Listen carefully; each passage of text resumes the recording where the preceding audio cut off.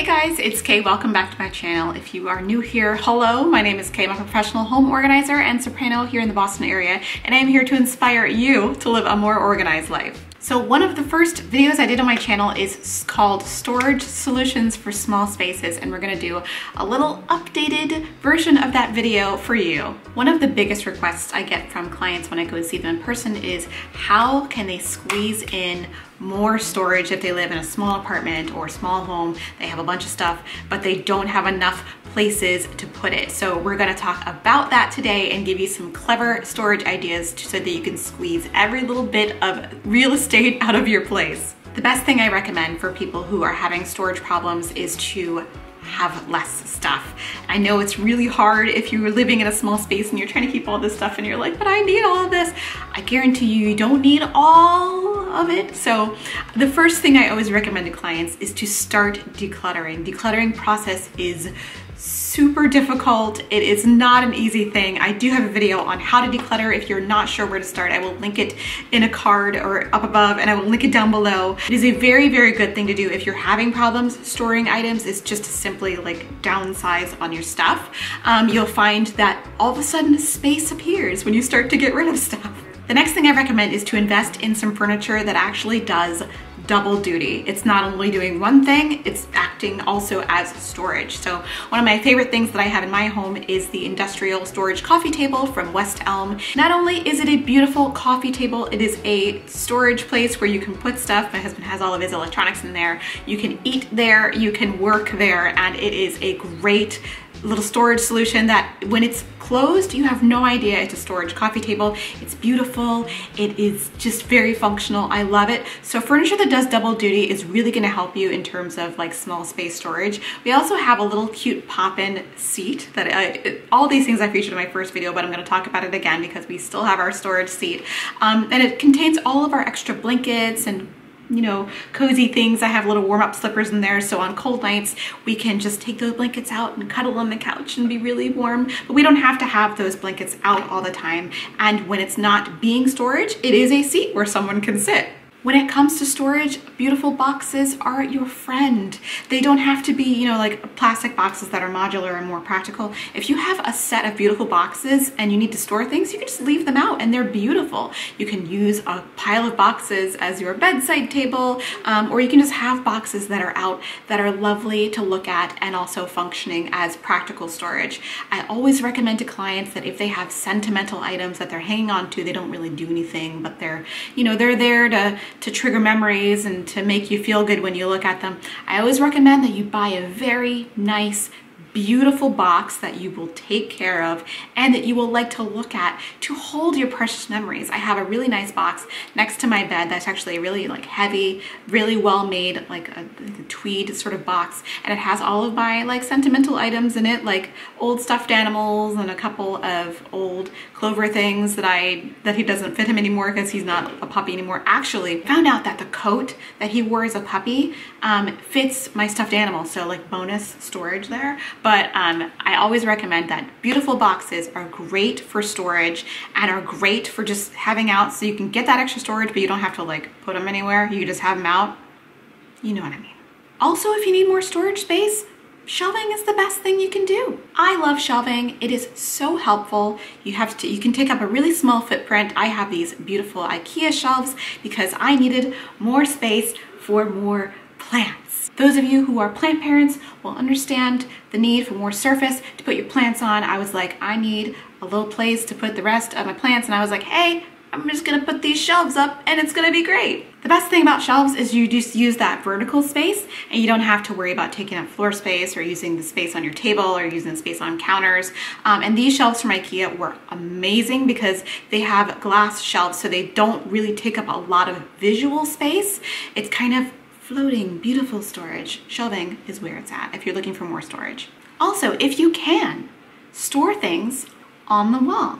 Using the wall for storage is fantastic if you live in a small space because you're not taking up any floor real estate. I love having a bar cart, the idea of a bar cart, but I didn't have really room in our apartment to take up floor space with a bar cart. I didn't have anywhere where there was like a good footprint to put it where it wasn't like in the way, if you know what I mean. So instead of having a bar cart on the floor, I was like, well, you know what? I can just build a bar wall. And I got these awesome shelves from Pottery Barn. I think they're discontinued, unfortunately. They don't make them anymore, but there are definitely bar shelves that you can buy. I'll link some similar ones or the ones I can find down below.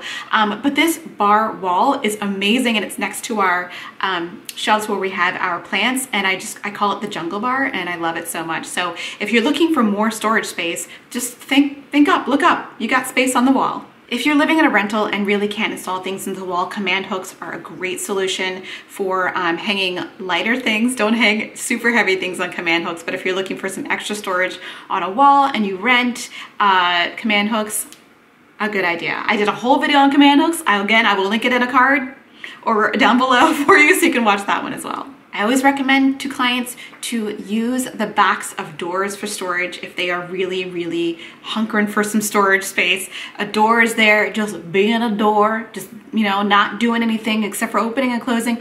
You can actually use the back of the door or the front of the door for storage. This Alpha door and wall rack is it's my favorite thing in the entire Container Store probably because it adheres to the top of the door and adheres to the bottom of the door, so the whole solution doesn't swing back and forth. You can take off the baskets, put that back on, super easy. You can have hooks, you can have shoe racks. The shoe rack is genius. Because we don't have an entryway in our apartment, we have just this coat closet, so we needed a place to put shoes. And unfortunately, we do have to open the door when we come into the house and put the shoes onto the rack, but it's super easy and it keeps them from touching the back of the door, the soles from touching the back of the door or the floor. It's like a win-win for, you know, people like me. You know what I'm talking about when I say people like me.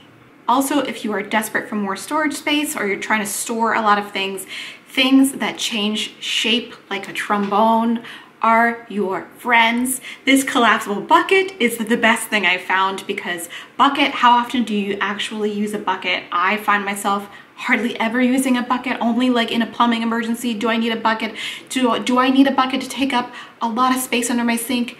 No. So I found this collapsible bucket at Bed Bath & Beyond and it is genius.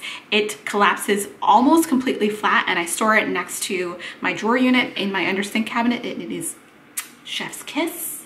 Also, when I didn't have a lot of counter space, I needed a place to dry my dishes and I didn't want to buy a big dish rack and have that just take up all the space on my counter because that is valuable real estate. So I bought this dish drying mat from Umbra, and when I'm done drying dishes, I can just fold it up and put it away and it is genius, genius. You can also just throw it in the washing machine when it gets dirty and gross and disgusting. So that's a plus as well. So this one isn't actually for creating more storage space, but it's for creating the illusion that your space isn't so crowded and cluttered. If you live in a small space, is to invest in furniture with legs and that lifts most of it up off the ground. A lot of our furniture in our apartment, and especially in our living room, has legs. The couch has legs, so it lifts it off the ground. The coffee table has legs and lifts the main part of it off the ground, and so does our television console, because that's going to open up the space below the furniture. And it's also great for our Roomba because our Roomba can get everywhere, but it just opens up the space a little bit. Even though our living room has a lot of stuff in it and it's really small, it doesn't look too cluttered. Although some of you might disagree. I know some of you could be in the comments like, oh girl, it looked so cluttered. But we don't think it looks that bad. But I always recommend to get furniture with legs if you live in a small space and it feels like stuff's closing in on you. It just opens the space right up a little bit more. I also recommend, if clients, especially if they need more closet space, is to think outside the box and get a box, put it in your room.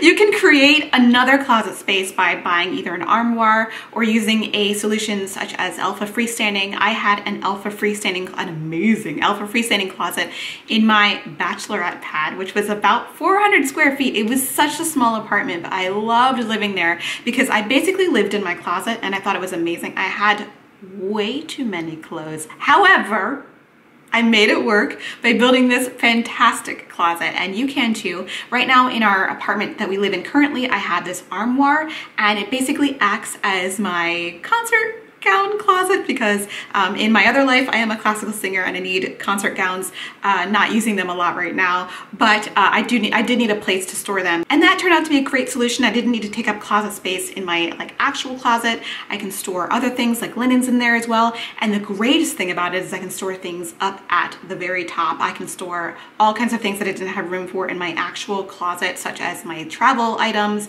and things like that. The PAX system from IKEA is really fabulous for this. It's the best. I always recommend PAX for people looking for a freestanding closet that's a little bit cheaper than Elfa freestanding, which can be a little bit pricey when it's not on sale.